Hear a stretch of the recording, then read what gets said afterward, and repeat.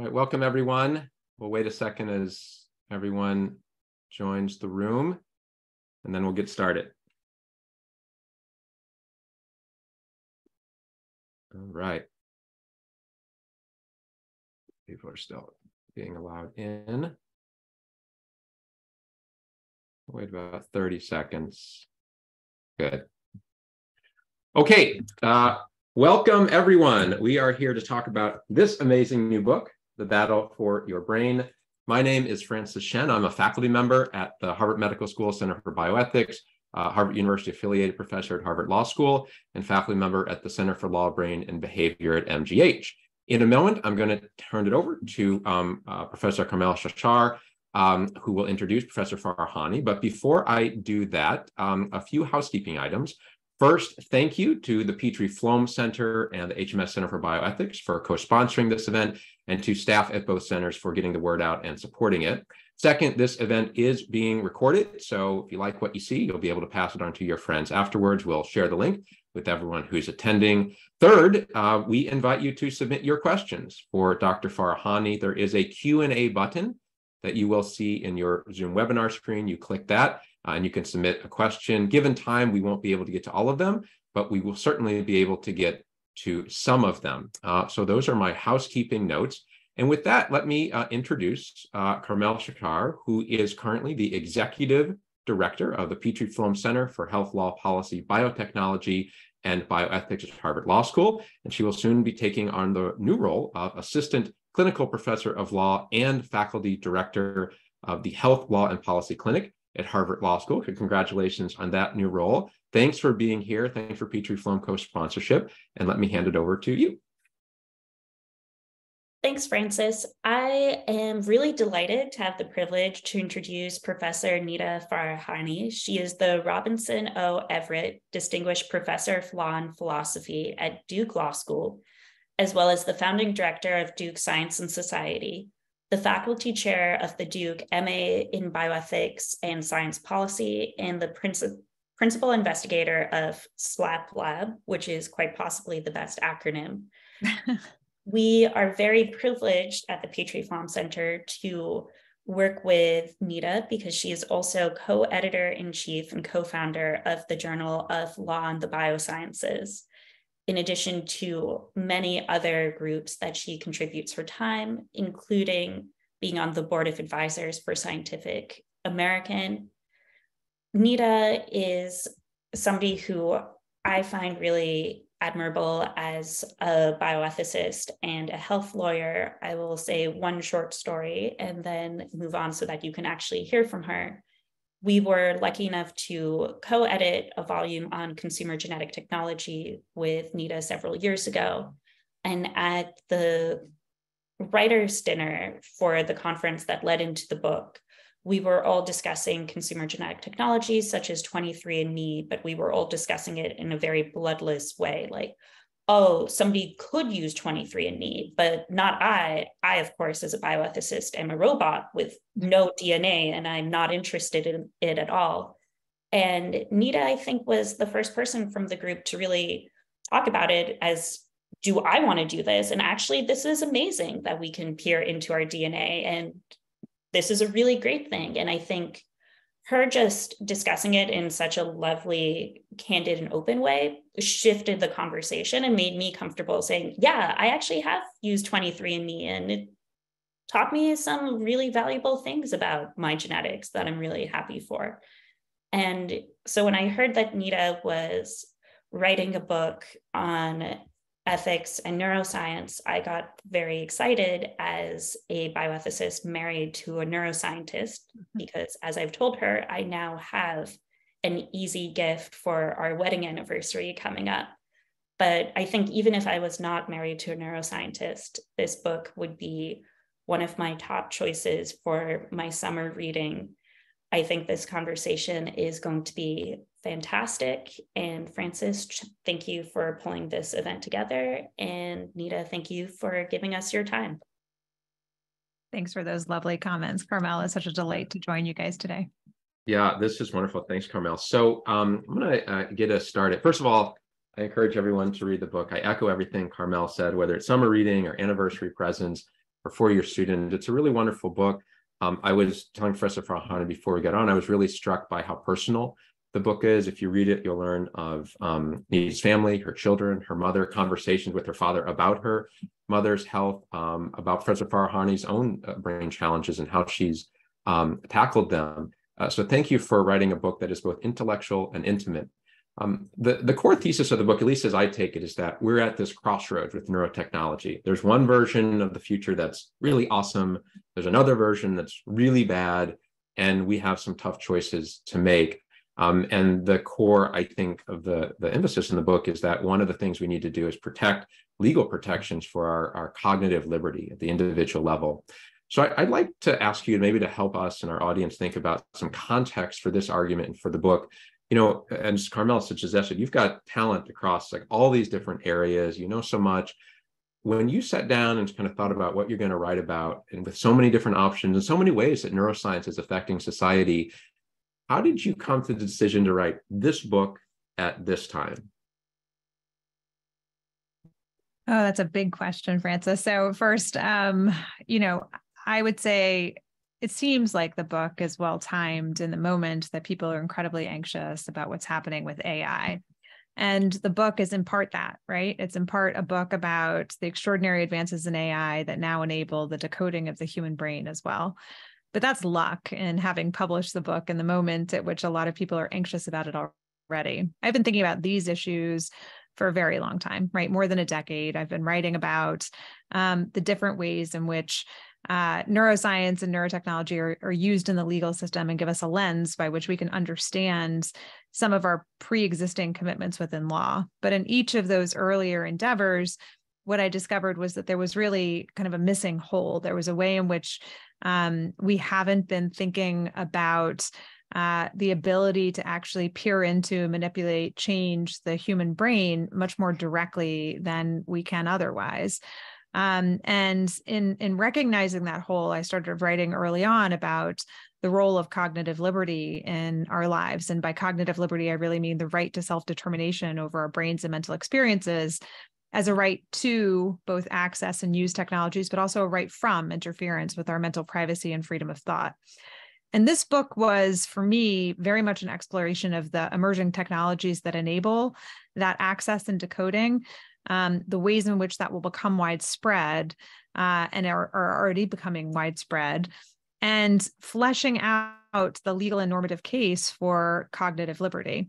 And the process of writing the book was my own journey. And that's a lot of the reasons why there's so much personal in the book. It was my personal journey in both understanding and grappling with these technologies, but also in developing this bigger framework of cognitive liberty. And so it just came very naturally to inject myself in it because I was part of the story, right? Whether it was, watching a movie with my daughter and puzzling over like, oh my gosh, that parallel between the science fiction and the realities, and just writing about that experience to help people kind of get entrance into it.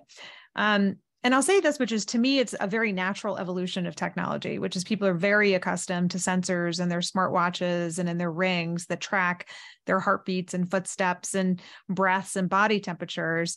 And so the idea that brain sensors can now detect and decode our brain activity is a natural progression of where technology and the quantified self movement is. But it was only when I started to hear from technologists themselves about moving from, what had been a category of technology that had really been niche products with very limited applications, to embedding brain sensors into our everyday devices like earbuds and headphones and watches and wearable tattoos, and how that not only will decode and give us access to our brain activity, but enable us to have a new way of interfacing with technology, that I really understood how urgent the conversation was, that this was about to be a transformational technology.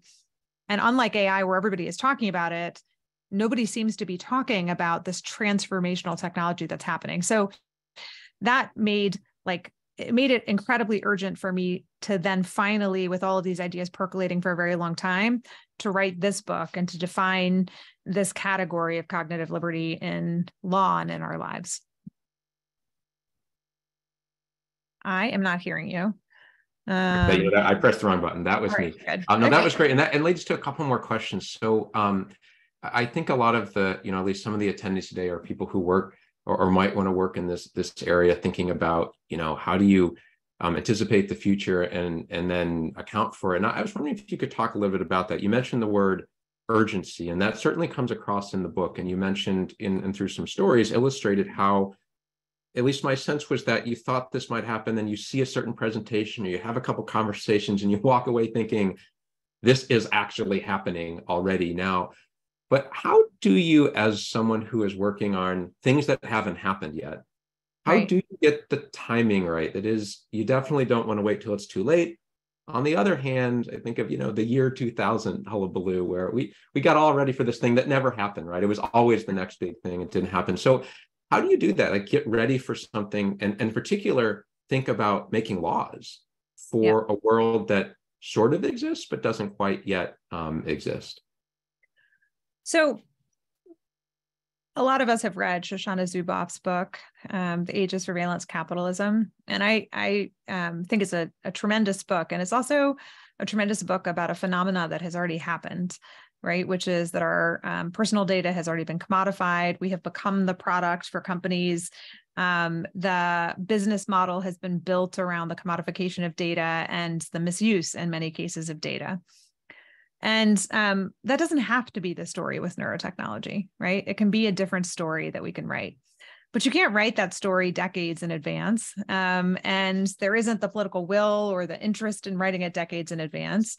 But there is a moment to get it right. And that's, I believe, this moment. And here's why. So first, you've read the book, Francis, so very little of what I've described is about a future, right? A lot of what I'm describing is about what's already here and what is already happening, just not at widespread scale across society, right? But 5,000 companies worldwide are already using smart cap technology to track employees' fatigue levels.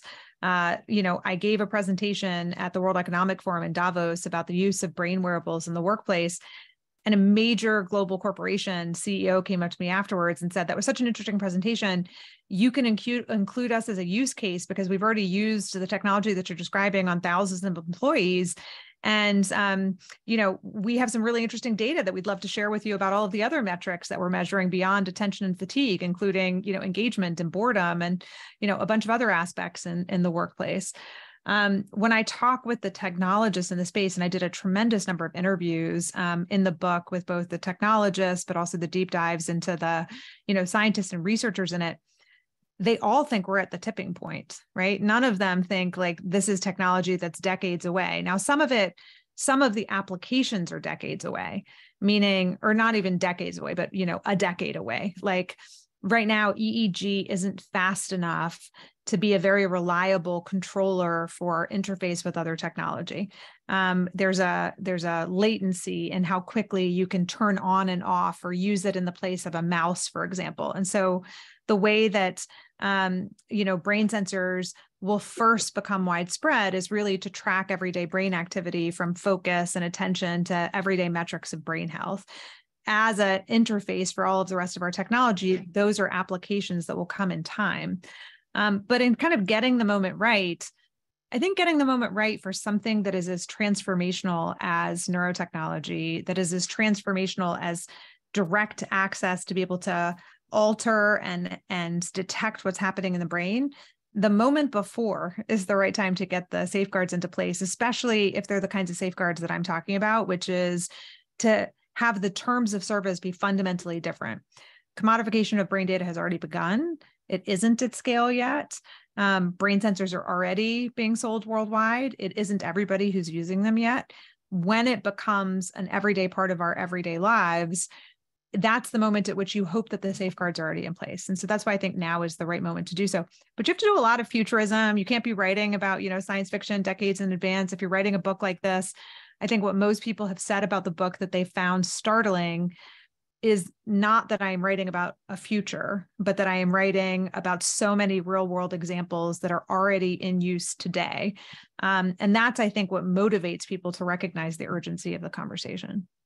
Yeah, it's and there are lots of these real world examples, and it leads to where I want to go next, which is that throughout the book, you really, and I commend you for this, you take a balanced approach. That is, at least some of the headlines covering your book, I think, have picked up on the need to protect the brain. Bad things are going to happen. We need to go back to be human. It's not your argument at all, as I'm going to point out, but we need to be human farmers and like an anti-technology movement. You're actually, and you come out, we'll get to this later, you think traditionalists are on the wrong side of history with respect to sort of paternalism. But even at the end, you write, with neurotechnology, it's not too late to protect against the same fate for our brains. We stand at a fork in the road where the coming dawn of neurotechnology could change our lives for the better or lead to this dystopian future. But I want to focus on that better part, because I feel like, especially in, say, the bioethics, neuroethics community, you get more credit for finding all the bad things that are going to happen and then trying to stop them. But one bad thing is that people couldn't see the benefits here and don't uptake the technology. In fact, it could lead to inequities that those who can afford and understand this stuff start using it, and those don't, and there'd be fear for using it, right? Sort of see vaccines is a place where, boy, it would have been really good if more had used them. Could you help us paint a picture of what the better future looks like if we get it right, if we, get the laws in place? What does flourishing look like alongside this neurotech that's already here? Yeah, thanks for pointing that out, Francis. So first, I will say, it's hard to write a book in this space that really is balanced. And I really believe there's a lot of good here, and there's some really frightening aspects of it. And it is about getting it right. And even working with my editor, this was one of the hardest parts. He was like, nuance is not something that is easy to get across. And this kind of nuanced position of like, it's good, it's bad, it's both, like that. He's like, that is not, it's much easier to sell a book that is like, look at the dystopian future that's coming. And some of the headlines have done that. And that's been a little frustrating for me, to be honest, is when you have these super dystopian clickbait headlines, especially when I'm writing about clickbait as a bad thing in the book, right? So, that's unfortunate. Some of the most well-written pieces that I've really treasured have been the ones that have done the nuance, and those I think have advanced the conversation in really meaningful ways. There was a Guardian piece that I thought was phenomenal in this regard that really set and reset the tone of the conversation that had already started around the book. But on the positive, so why do I take that approach? So first, cognitive liberty, as I define it in the book, is, again, the right to and the right from. And the right to, as I see it, is a powerful right to self-determination over our brains and mental experiences, which includes the right to access what's happening in our own brains and the right to change it, whether that's to enhance it or diminish it. And let's just start with access, because that's where some really positive things could occur. We know and track virtually nothing that's happening in our own brains right now, which is really stunning if you think about it by comparison to like tracking our heartbeats and our footsteps. And, people can tell you their cholesterol levels, their blood pressure, but they only have their internal software to access what's happening in their own brains, even though most of us identify our sense of self most closely with our own brains. And so from the basics, like little things, which are big things for many of us, like, when do you focus the best? Do you focus best in the morning? Do you focus best in the afternoon? Do you really work better from home? What is the switching cost for you between going from platform to platform when you're on social media and then you go back into writing? How much time does that actually cost you? What does the, kind of arc of cognitive decline look like over time? If you're an epileptic, can you detect epileptic seizures minutes to up to an hour before they occur? Tracking basic brain metrics from everything from your focus and attention and boredom and fatigue to your biases, like actually being able to detect your own biases and see, not just through implicit association tests, but through actual targeting of an identification of your own biases. Like, there's a lot we can learn through the process of self-discovery about ourselves, about our brains, about our brain health. There's a lot we can do to enhance and to even ease our own suffering. And I talk about some very personal experiences of using, for example, neurofeedback in my own life, drugs and devices that I've used, and, my own journey of chronic migraines and trying absolutely everything under the sun within the realm of neurotechnology to do so. So it's very scary to make your brain transparent to others. There are very significant downsides to doing so. But the reason we're going to go into this new era isn't just so that governments and corporations can hack into our brains. The reason we're going to go into this new era is because it can be transformational for our health, for our well-being, and even what it means to be human. I mean, brain to brain communication, brain to text communication. There's so much that may happen in this coming age with neurotechnology that will transform humanity in many ways that will be positive, that I think we'll willingly go into this era. And I want us, if we do so, to do so recognizing how to do so in ways that will be beneficial rather than, harmful to society. Yeah, I appreciate you saying that. And I'm glad that it's interesting to hear that you had that conversation with your editor, because it did come through that you do see this balance. I understand, you got to sell the book and it's got to be positioned a certain way, but I commend you for doing that balancing.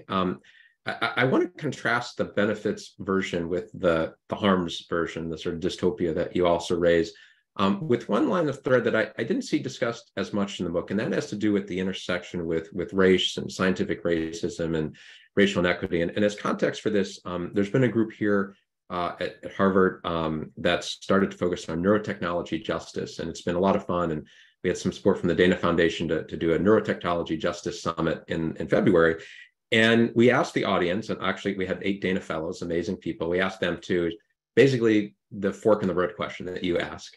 Is neurotechnology going to be co-opted by the rich and the powerful and the mean-spirited, or is there some beneficial road like the one you just mentioned? I got to say, people were split with good reason, like on each side. But one of our fellows, Dr. Jasmine Kwasa, is at Carnegie Mellon, has done some work, and I don't want to raise it here, about the sort of systematic bias of particular electroencephalography and FNIRS, these devices that, for those who don't know, work by measuring electrical activity, and you describe it well in the book, but through the scalp. And the problem that Dr. Kwasa and others pointed out is that for almost the entirety of these technologies' existence, it was sort of overlooked that they were systematically excluding certain groups because of hair color. And so I want to ask about who's included in this neurotechnology future, and how do we address this concern, which is clearly there because it's been there. It's almost every time a new technology, whether it's neuro or not, has shown up, but especially in neuroscience with our history of phrenology and its justification of a racial hierarchy. How do we, and I guess who's the we also, but how do we address this? And are you concerned about it? How does that, again, that sort of racial inequity or concern about racial injustice play into this neurotechnology future or present? Yeah, it's a great question. So I hear 2 different questions within what you asked, Francis. One of them is the validity of the data itself, given the populations that have been included within data sets that have analyzed electroencephalography and FNIRS. And the second is questions about who benefits from the technology, who's at risk from the technology, what are the kind of distributional concerns. Is that fair? And kind of Yeah, I think that's right. Okay. And so let's start with the first one. And the first one, with respect to data validity. I mean, interestingly, every brain is a little bit different, and every brain requires calibration when you use these devices. They're not like there is some universality in terms of, being able to like turn switches on and off with your brain, or concentration or alpha or beta, kind of brain activity levels. But calibration is actually unique to each person when you use the devices. And so, questions about the validity of the data as to whether or not like alpha really represents, a particular thing, or gamma or delta, brain waves and frequencies reflect different things.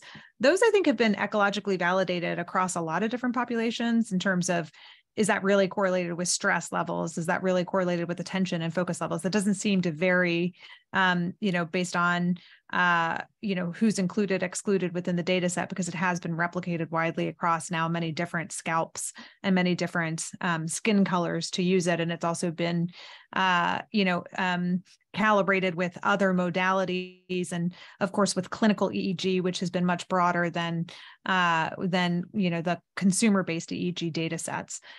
I'll also say that generative AI adds a really interesting dimension to this, because most of the neurotechnologists who I've been talking with have talked about how really generative AI will enable true customization to your own brain activity and calibration to your own brain activity. So I think, at least from a analytic or kind of clinical validity of the technology, who's included is anybody who wants to be included in the in the kind of absolute sense. So then we need to talk about it from the distributive justice sense, right? Which is who will have access to the technologies. I don't think this is that different than any other conversation, meaning I don't think that there's something unique or special or different about the distributive justice concerns when it comes to neurotechnologies than other technologies, in that the distributional concerns about the maldistribution of technologies, the maldistribution of benefits across society, the structural problems that plays into, the hierarchy that perpetuates, the hierarchies of informational asymmetries in the workplace, all of that, I think, exists across technologies. And so the reason it's not in this book uniquely, right, is not because I don't think it's an important part of the conversation. It's because in fashioning cognitive liberty exists within already other liberties and interests that are at play. I'm trying to kind of carve out what's unique in this space. And I'm not sure that I see that as being a unique issue within this space, but a pervasive issue that we have to address across society. And that's going to be true for, AI and the power of AI and the tools and the availability of AI across society. The only way in which I think it starts to become unique is if you think that particular technologies are so transformational as to be critical to human flourishing.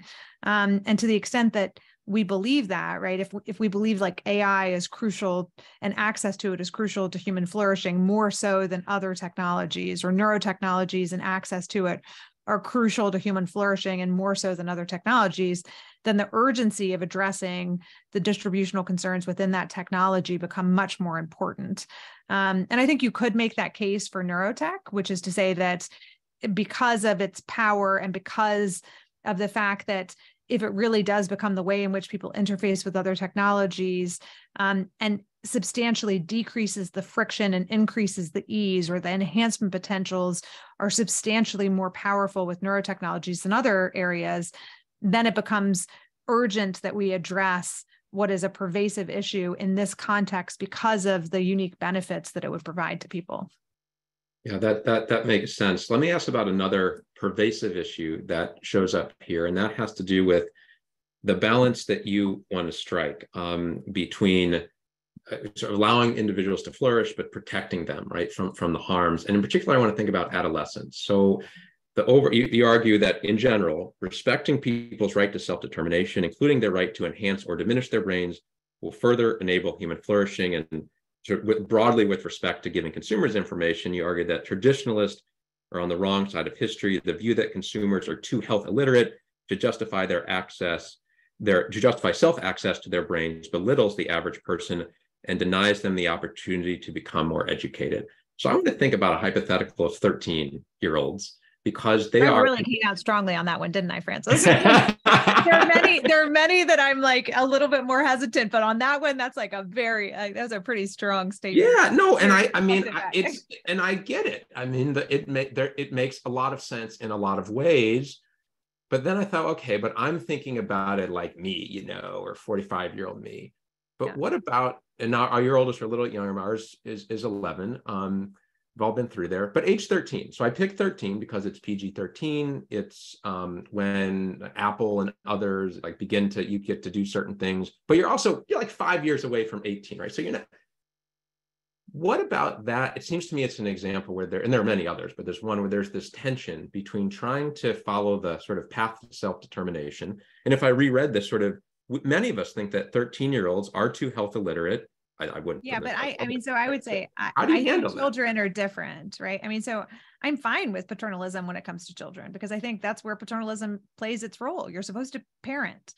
And so making choices for children, like, I don't think that full self-determination at age 13 to do anything you want, or have any kind of screen time you want, or make any choices you want with respect to the use or misuse of technologies is within your hands. I don't think you have fully formed judgment to be making those choices yet. It's not about health literacy or illiteracy. It's about the fact that you are still being parented, and parenting, I think, is helping children to develop the capacity for self-determination over time as their judgment and their perspective develops. So if you ask me at 13 whether or not I think that a child is too health illiterate to get direct access to information about their most serious medical conditions or what's happening in their own brains and whether parents can exercise choices in that instance, I think, yes, absolutely. I'm fine with that. If you want to talk to me about an adult making those choices and like somebody standing in the place of making a decision about what access to information they have about their own brains, then I think we're on the wrong side of history. Okay, so I want to ask you about the middle, because I thought that might be your answer. And of course, you know, I'd follow this.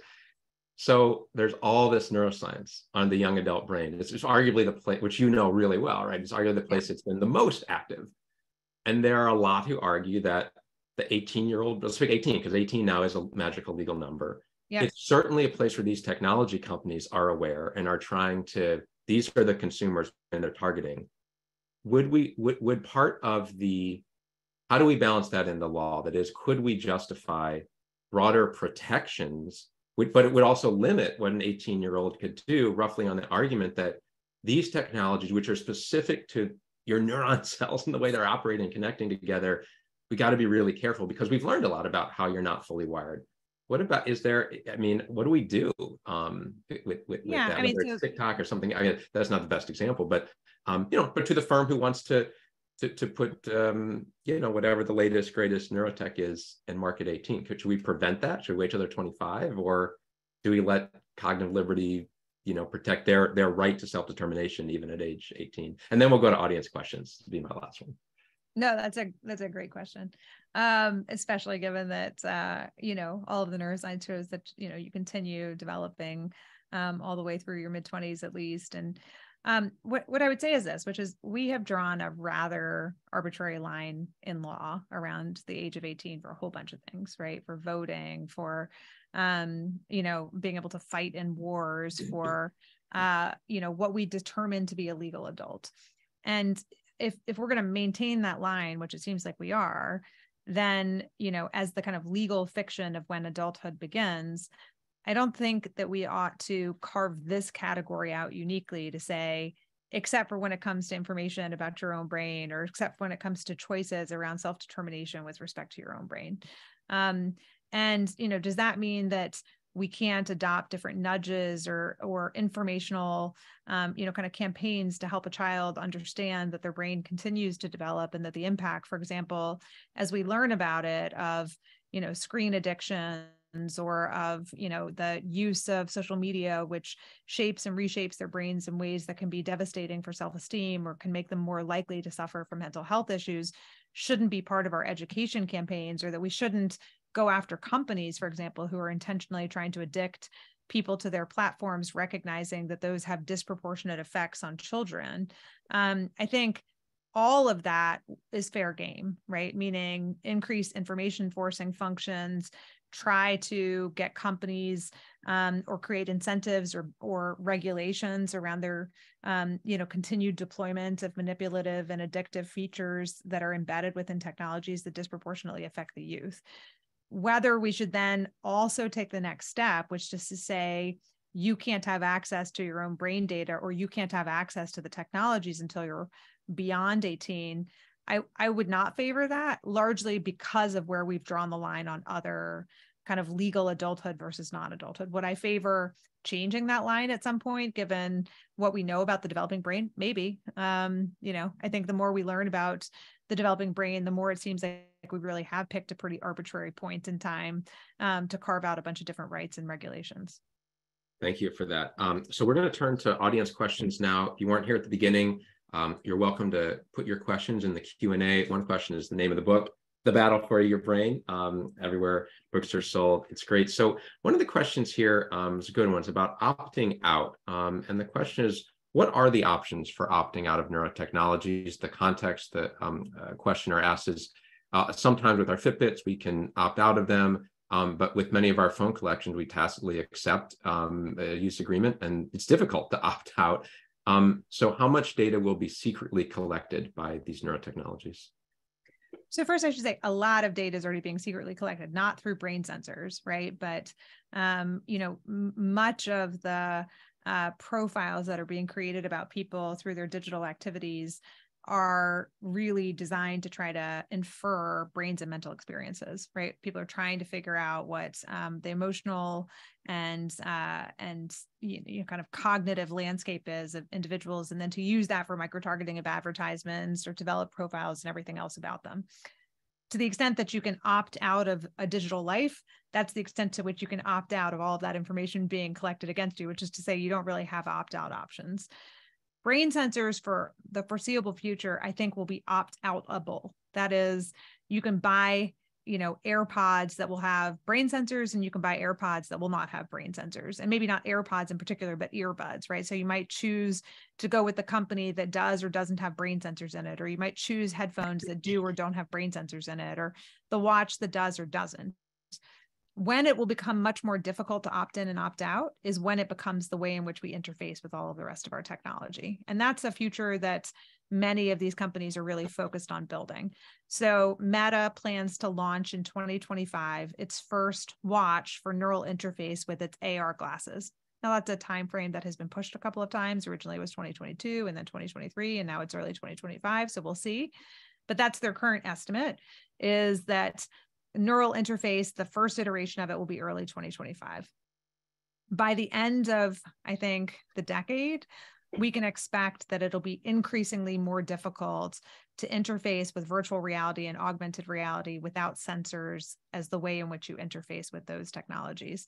And so I think, whether it's AR, VR, or like I heard a presentation at TED last week around Humane, which is screenless technology that is your AI that senses your everyday activity. I think increasingly all of that will be integrated with sensors that detect brain and other biometric activity, which will become very hard to opt out of. To the extent that you want to have a digital life, it'll be harder and harder, which is why I think it's so important that we really get out ahead of that moment of ubiquity, is to give people that option to be able to opt out. And, I'll just say chapter 2 of the book focuses on your brain at work. And I think that's going to become a place in which it'll become harder and harder to opt out as well, is the extent to which that's integrated into everyday workplace for cognitive ergonomics, that is the adaptive workplace to the brain, or self-tracking of focus, or tracking that is not self-tracking, but mandated by employers. Thanks for that. I want to combine a couple of questions. In the final chapter, towards the end of the book, you talk about looking for a universal human right as part of the solution. Two of our questions are raising other legal avenues, which could be complementary or substitutes.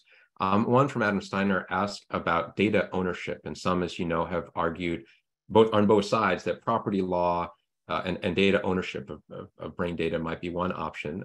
Danielle Torino asked, says also she loves your book, and what are suggestions around writing data use agreements or informed consent? It's almost a contractual mechanism to deal with this. So could you talk a little bit about the different legal avenues that might be available and how you see them working independently or together? Yeah. So I'm advocating for cognitive liberty as a universal human right, but it's not the only approach to it, right? And I'm not the only person who's either writing about cognitive liberty or kind of developing the normative frameworks and theories around it. This is my take on how we ought to recognize it and how we ought to integrate it and what the normative case for it ought to be. The reason I locate it within international human rights law is because, first, I think it's an international global right that we need to recognize, that I think has significant both legal power to recognize it internationally, but also has significant norm potential as well. So setting it as both a legal as well as a societal norm of recognize the importance of cognitive liberty, I think is foundational. And the mechanism by which I suggest that we do that is by recognizing it has 3 different components which exist and are reflected within international human rights law. That is, to update privacy to include mental privacy, and I describe which aspects of our cognitive and affective experiences would be covered by that. To update freedom of thought, to go beyond religious freedom and belief, and to include freedom from interception, manipulation, and punishment of our thoughts. And that builds on the work of Dr. Ahmed Shahid, who was the special rapporteur of freedom of thought and held the mandate previously. And the last is self-determination, which is this kind of positive aspect of it. But to your question specifically about other mechanisms by which that would be implemented, I see that both as an international right, but then requiring both national legislation and context-specific legislation. So context-specific could include things like employment law that needs to specifically address, the collection of biometric data, and particularly brain biometric data within the workplace, and what that means and what rights individuals have, and when mental privacy might yield, for example, to societal interests in certain contexts. The other aspect of it is things like data use and data agreements. And so the GDPR addresses some aspects of data use. There are different laws within the United States in different jurisdictions that address biometric collection and use.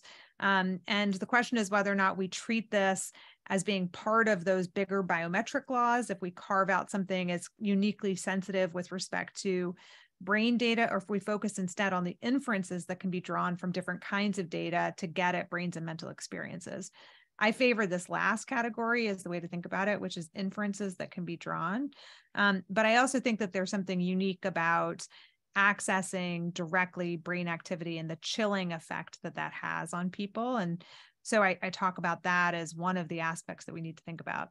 And I'll just put on the table, which is, I was talking with the founder of OpenBCI last week, and we were talking about, what might data use agreements look like that companies could adopt, which would give people personal control over their data, but still enable them to share with researchers and scientists for the aggregation of data, for, being able to discover a lot more about our brains and to be able to solve many of the issues that arise from neurological disease and suffering. And I think a lot of people within the neurotech industry are exploring that option, which is to figure out what could we do to give people kind of personal, whether it's through Web3 or blockchain or other, kind of options, personal control over brain data that they could then share through interoperability and standards that might be set to enable those additional insights.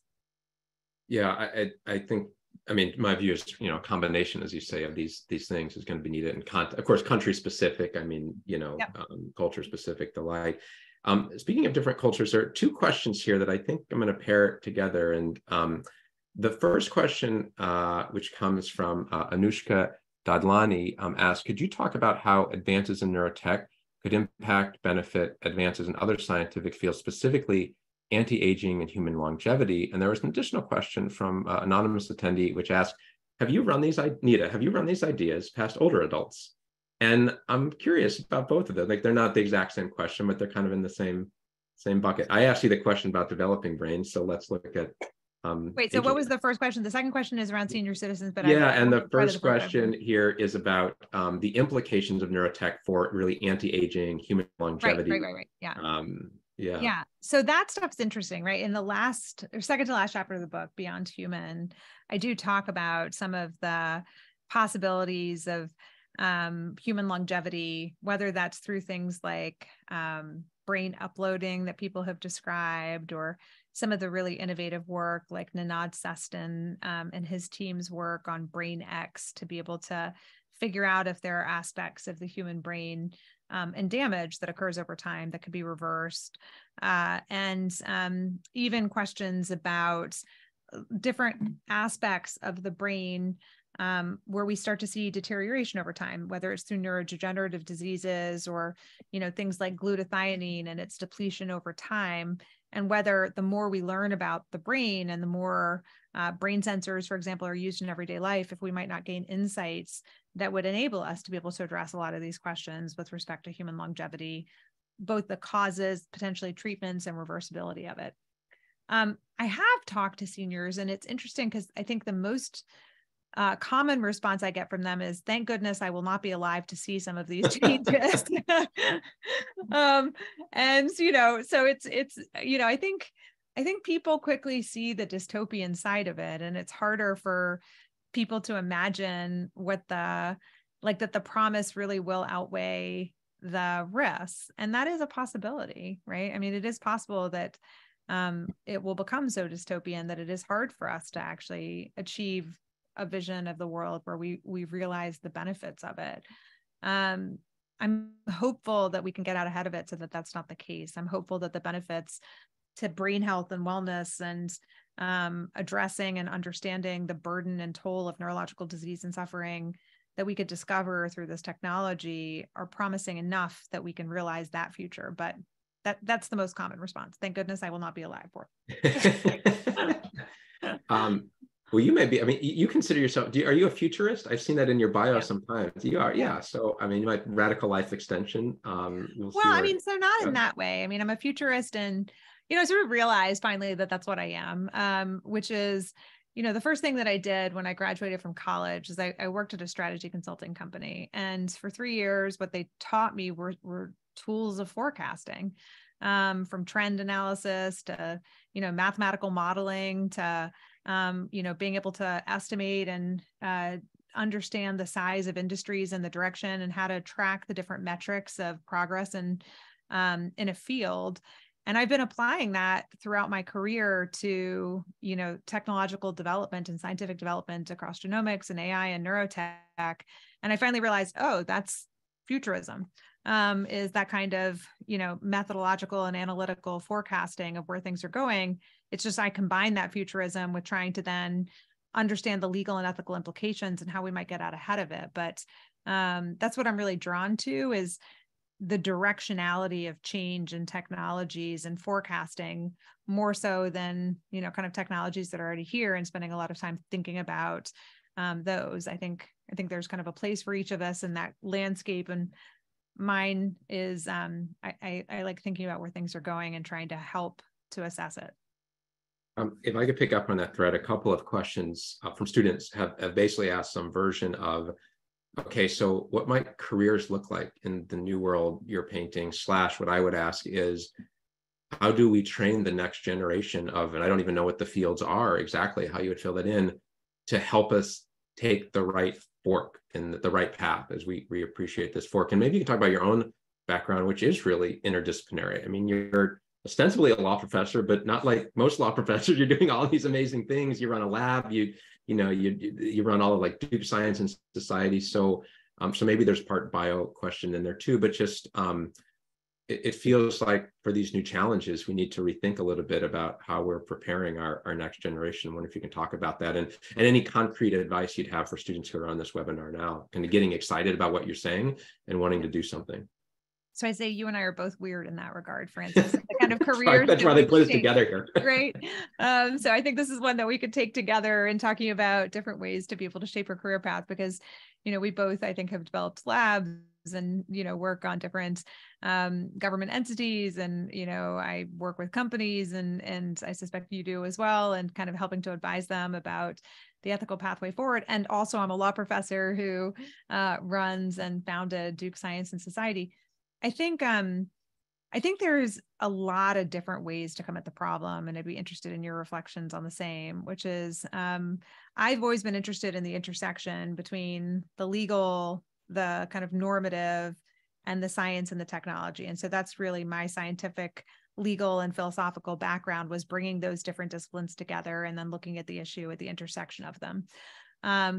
But, there are a huge number of questions to be asked from the technological side, from the privacy scholar side, from the cybersecurity side, from the, kind of sociology of all of this, from cultural anthropology, from the history, and being able to use history to both inform the future of it. I think there isn't a right pathway forward. It's a uniquely interdisciplinary space where a lot of different voices need to come together, to help understand that the clinical side, the physician side, the patient advocacy side, the democratic deliberation and policymaker side. So I think it's finding your passion. And for me, my passion was trying to address the intersection of these questions in a particular way.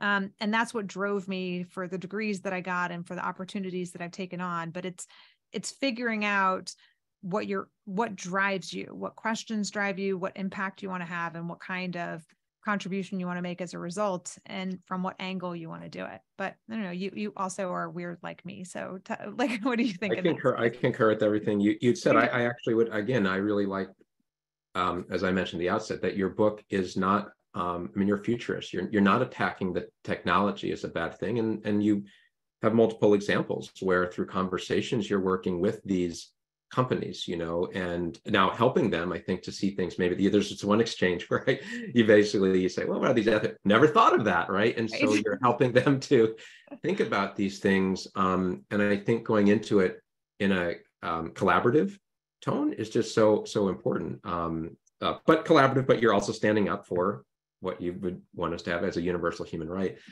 So we might have time for a couple more audience questions, but I want to get one more in, and I'd asked about the criminal justice system, I'm sure. So I want to read, this is the end of this chapter, The Last Fortress, and you argue that mental privacy is a critical aspect of cognitive liberty, but like all privacy interests, it is not absolute. People can and should have the right to give others access to their brain activity. There will be times when we want to do so to promote research and earn exchanges for goods and services. And here's what I want to get to. There will be times that society will demand tracking of our brain activity when the lives of others are at risk. So I see this playing out already, actually, in the criminal justice system. I see some people have called it digital prisons. Others, probably me, see it as a much more humane future than locking people up. But I'm wondering what you think about how we balance this right to cognitive liberty for someone who has done some act of interpersonal violence, who has some history of serious mental illness, who's now being released back in society. And we have the opportunity for the first time ever not to rely on like check-ins with the parole officer every 2 weeks, but to get 24/7 data on this individual. We might be able to see the volcano before it erupts. But of course, that sounds, is that dystopian? Is that utopian? Like, how do you think about this balancing of rights, specifically in the criminal justice domain? Yeah, it's both, right? A dystopian and utopian. And, it's always important with emerging tech to look at it compared to the status quo, right? And I think a lot of times people look at technology in a vacuum rather than by what we're already doing. Right. I mean, automated vehicles and kind of self-driving vehicles is a good comparison to that, which is like, yeah, they sometimes get into accidents and so do humans. And so then the question is, are they worse? Are they better? Are they better than the status quo? And right now we do really dystopian things to prisoners, solitary confinement and prison conditions, and people who are mentally ill, not getting any of the resources and help that they need. And people who are, deeply, addicted to drugs and other, devices, or children who are being sent away for life. And all of that to me is horrific in the way in which we actually currently approach justice. And so the question is, can neurotech help? And in some ways it can. It can both help us understand what we're doing, right? The research itself can help us understand what is the impact of solitary confinement? What is the impact on prison? What is the impact of the different choices that we're making? And then this kind of idea of tracking, right? Whether it's ankle bracelets or, other forms of brain sensing tracking, or even moral rehabilitation. Could that be done well? It could be. Could it be done in horrific ways that overwrite people's brains, overwrite their autonomy, violate their cognitive liberty, and become deeply problematic? Yes. You do lose some liberty rights when you commit a crime. And society, I think, has a right to deprive you of some aspects of your liberty when you have committed a crime, especially a violent crime against another person. And since these rights, since cognitive liberty is not an absolute right, but a relative right, figuring out where we're going to carve out that balance between liberty, that you have given up as a result of committing a crime, versus how much we can take from you, in a sense, like how much we're justified in taking from you, and how intrusive it is with the mechanisms that we imagine in digital prisons or otherwise. I think that's, we're going to have to figure that out. We're going to figure out both what the technology can do and when it's justified. But sometimes, by comparison to the status quo, it may be better than what we're currently doing. I think we probably have time for one more audience question. I'll ask this question from Federico Fernandez-Kepka, and I think it reflects probably some questions that others have. So the question is, do you think that accepting these neurotechnologies would create an issue of over-medicalizing the brain and begin a path to create an ideal brain, or incentivize a certain type of brain activity and stigmatize other types of brain activity, which I guess is another way of asking about neurodiversity as well. Yeah. And if we can't all agree on what the good life is, how can we all agree on what the good brain is? How do you answer that question? Yeah, there is a risk of becoming deeply reductionistic about the brain. And I talk in, I don't remember which chapter, but I think it's the chapter on mental manipulation, which is about the seductive allure of neuroscience and kind of reducing people to the kind of, their brains and their puzzle pieces. I wrote a op-ed recently for the LA Times about the use of cognitive and personality testing for the workplace and how we've already started to try to reduce people to their cognitive and affective functionings and how that's discriminating against people with neuroatypical brains, even though that may have nothing to do with who makes a good employee or what a good fit is. There's definitely a risk that we go that path the more we understand about the brain or reduce it to bits and bytes rather than taking into account the whole person. There's also a possibility on the other side, which is we all discover that we're, on a spectrum of neuroatypicality, and the kind of idea that most of us have about our own brains and mental experiences or lack of biases or neurotypicality turns out not to be accurate, and that with better data, we start to recognize the broader diversity of human brains and mental experiences and cognitive and affective functions. So it's a bit of an empirical question, I think, what we do with it, and it's a bit of a normative question of what we choose to do with it. Both of those things, I think, will play out over time, and we just have to be attendant to the risk of the kind of reductionist tendencies that we have when it comes to explanations about the brain and behavior. Yeah, that makes sense. In our last minute and a half or so, maybe you'll want to not answer, but so let's say we're at the crossroads. I read the book as, I don't know, 51-49, thinking that we're going to go the right way. My reading of the book was Professor Farahany thinks that we can achieve this brighter future, and that we actually will. Kind of a rally to arms. I referenced the summit that we had. There was some really deep pessimism. They're like, we're not at the fork in the road was like 50, 100, way back. Like, this is just, the story ain't changing. Did I read that right? Are you ultimately optimistic here, or are you really agnostic and it's going to depend on collectively whoever the we is, what we do? Maybe you can end on that note, where this is all headed.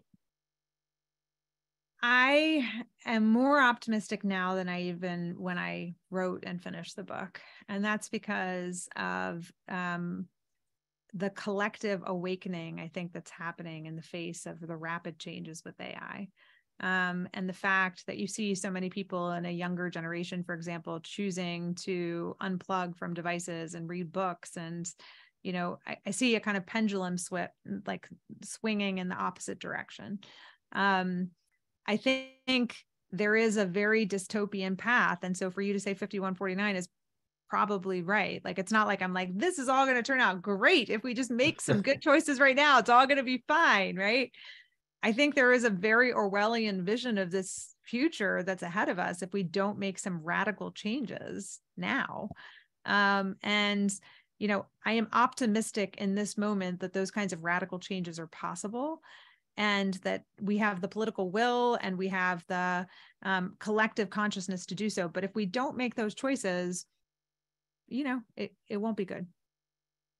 Well, that's a great way to end.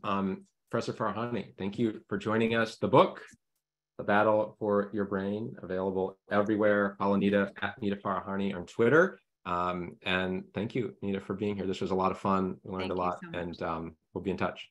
Thanks for the rich conversation, and thanks everybody for joining. Thanks, everyone. Take care. Bye-bye. I'm going to end the webinar.